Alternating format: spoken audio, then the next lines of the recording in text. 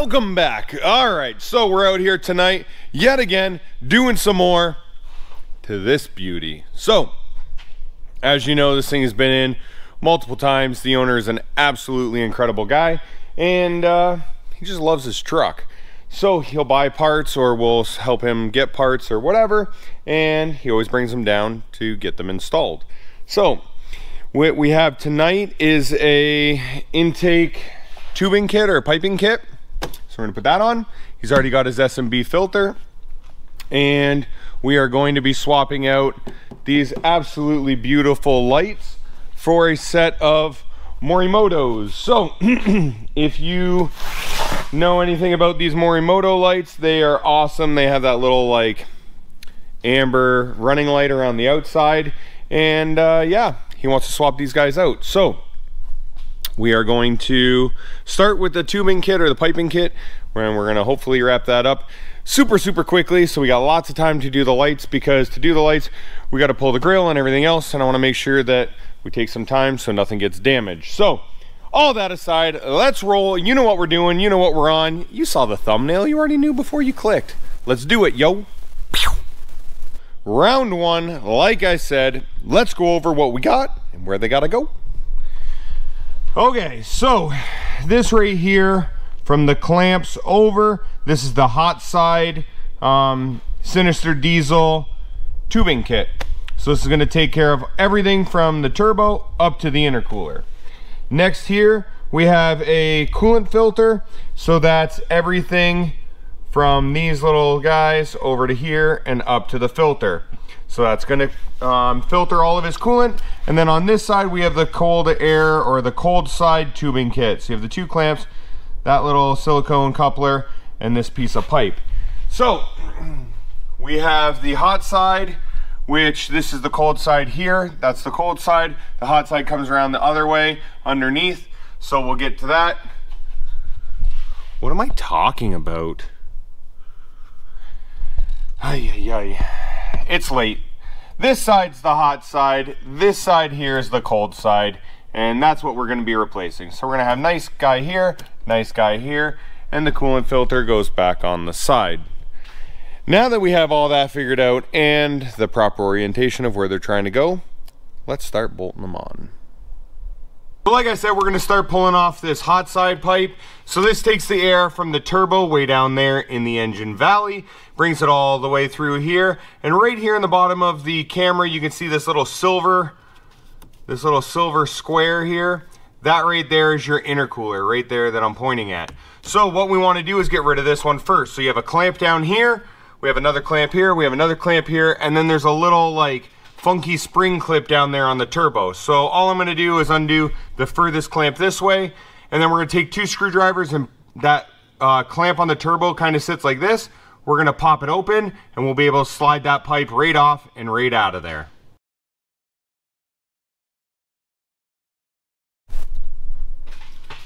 Okay, so that's how easy that was. Like you saw, I just put a screwdriver up there, kind of twisted it, and then it popped right out. This side, undo the one clamp here. Now, this side here where it goes out of or into the intercooler, that tube's gonna kind of go around this, and you put a clamp on it here. You wanna make sure that you wipe all this down. I'm gonna use some brake cleaners just to get rid of, see that oil there on my finger? I wanna get rid of all that so that the new boot has a good chance to go on and stay on when we get it there. So let's get that thing cleaned up, and we'll throw the new pipe on.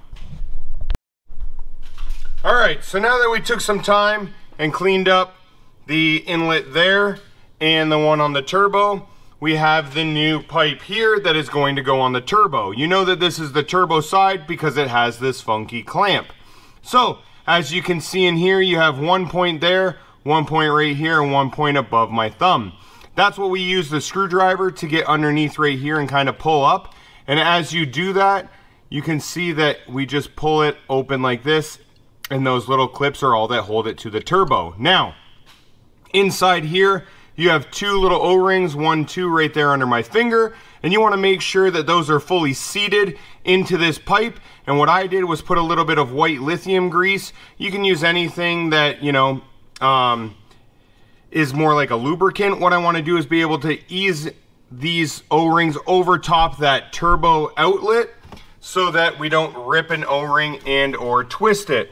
So now what's gonna happen is, obviously you got the cool dog on here. We're gonna make sure that that points up, and then we're going to very quietly slide this over, because what you wanna do is hear those 3 little prongs go clip when they snap onto the turbo. So, quiet down everybody, let's get this thing in.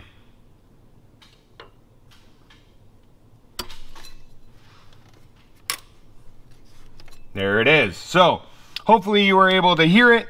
I definitely did, so we know that we are good. So now that that's on there, we are going to put one of our silicone couplers. Excuse me, we're going to put one of our silicone couplers here on there, and then we have this really nice, again, Sinister aluminum pipe, and that one's going to go from the intercooler down here and point all the way up toward the pipe that we just put on. So let's go ahead, we'll throw a little bit of lithium grease on those 2 couplers so they're just easier to get over top of the bead roll right here, and we'll throw some clamps on it and we'll get it on.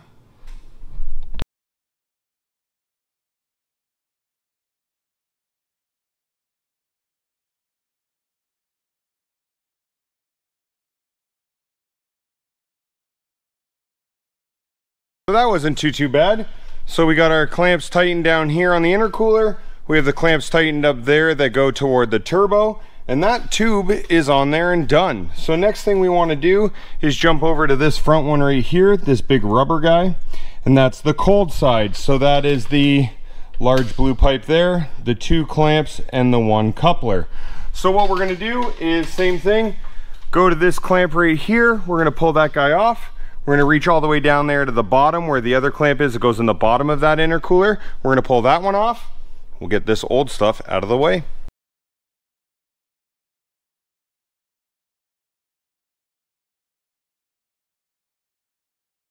Now that we have the stock tube off, there's a little sensor right there. You see it? Right in the middle.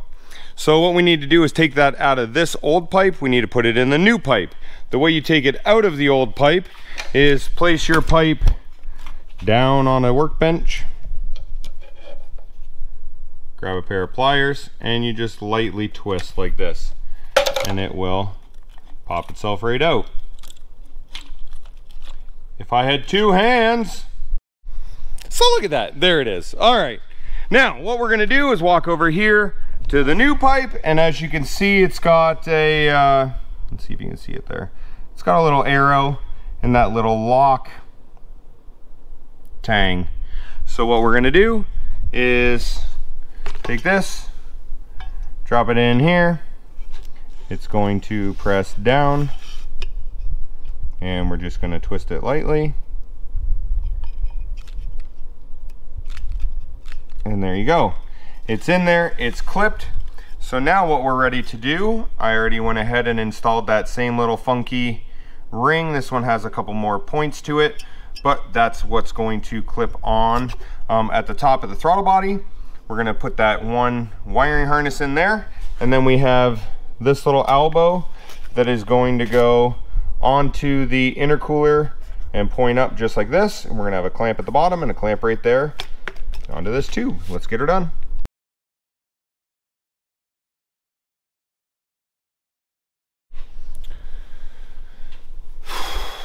All right. So that took a lot longer than it ever should have. This cold side pipe is an absolute nightmare to get onto the throttle body and down onto there. I can't tell you how long I spent fighting with it because it's absurd.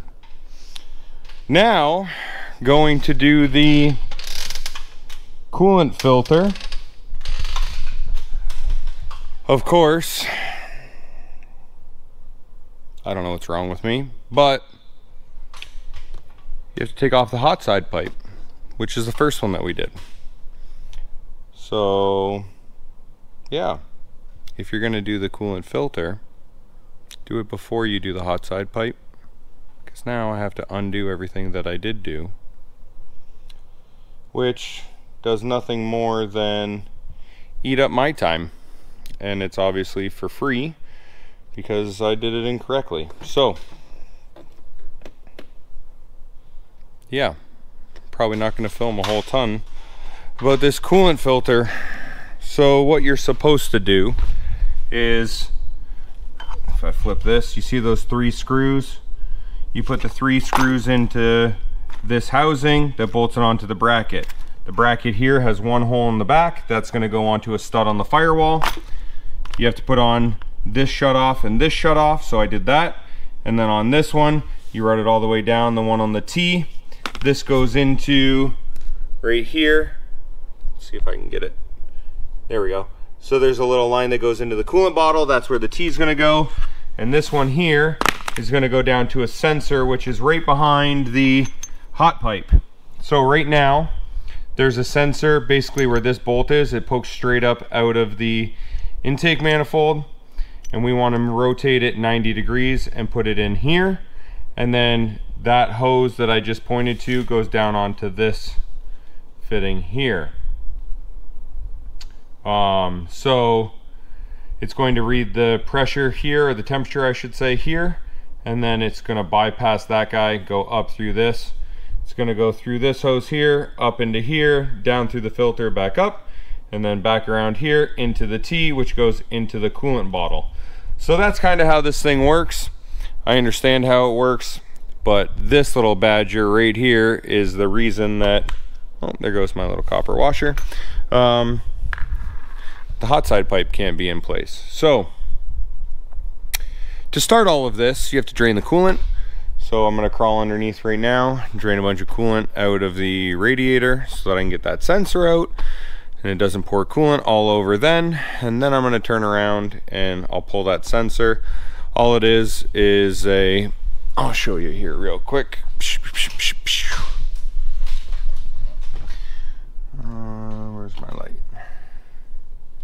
Of course, gone forever. Anyways, straight down there, you can see right here above my finger, there's that little sensor. That sensor is the one we want to pull out. So I'm just going to unclip the wire on it, which you can see right here where my finger is. I'm going to unclip that wire. Once we get the wire off it, I'm just going to thread it out. So once I get that little adapter thing back on there and I stop cursing, I'll bring the camera back and I'll hopefully be in a much better mood. And then, yeah, we'll wrap up this install. Welcome back, friends. Okay, so like I mentioned, they tell you that you need to grab the light, pull the hot side hose or tube. So if we look right down there, you can see that little blue hose. That little blue hose is on the adapter. If I can try to get the light, there's my little banjo bolt. You can see there the large silver nut, the blue housing there, and then the hose wraps underneath and around up to the coolant filter, which, like I mentioned, there's a little stud right there you can see in the back that's already in the firewall. You pull that out with a 13 mil, you put the bracket on there. This hose here comes all the way around the outside. You tee it in right here, so you cut 1/2 inch out of this hose, 1 clamp, 2 clamps. So what's happening is the coolant is getting its temp sensor reading down there on that blue thing. It comes up this way, gets filtered, goes out of the filter around here, and then over into the overflow. So what you do, what you're supposed to do, I did not have to take that hot side off, so I am very pleased because it is super late and I still have the headlights to do. So it's going to be a ridiculously late night, but what I did do was I grabbed an old gas can. Now this thing has been cleaned out and done. It was perfectly dry, there was nothing in it. I dropped a funnel right here with 2 zip ties, and all I did was zip tie it so that it stayed up like this, it didn't fall over. And then I opened the petcock on the rad, let it drain into the gas can. By doing that, now I have a pourable container that I just took this, dropped it in the top of the coolant jug right here, and I was able to pour out of the gas can back into the truck. So we didn't lose any coolant other than, I don't know, 10 drips right there on the floor. And then I was able to put all the coolant right back in, and we're a little bit lower in the truck now because we filled up that filter. But starting the truck, I just turned it off. We're still at the max level in the bottle. So I would say that is a success. You do not have to pull off that hot side tube. I don't know why they tell you to. I just did it. It wasn't that bad, so I feel a lot better about putting that on first. I figured you could have got to it, but whatever. In case you're wondering, in case you're doing it yourself, that is what you need to do. So I think what I'm going to do now is close this video out, so anybody who is buying these parts can put them on their truck, and they don't have to watch all the headlights and everything. If you want to watch the headlights, watch the next video. See how I kind of did that? You gotta buy one, get one free. We'll do it that way. So here's your buy one, get one free video. Come back, watch the next one for the headlight install. All right. I'd like to say I'm going in for the night, but that would definitely be a lie. So yeah, do stuff. Come back, watch the headlight install, because I don't know, it'll be kind of fun. We'll see what kind of other stuff I mess up. Just kidding. Anyways, we're taking these headlights out. These are the LEDs. We're putting in the Morimotos, and yeah, we'll catch you in the next video, sucker. Bye-bye.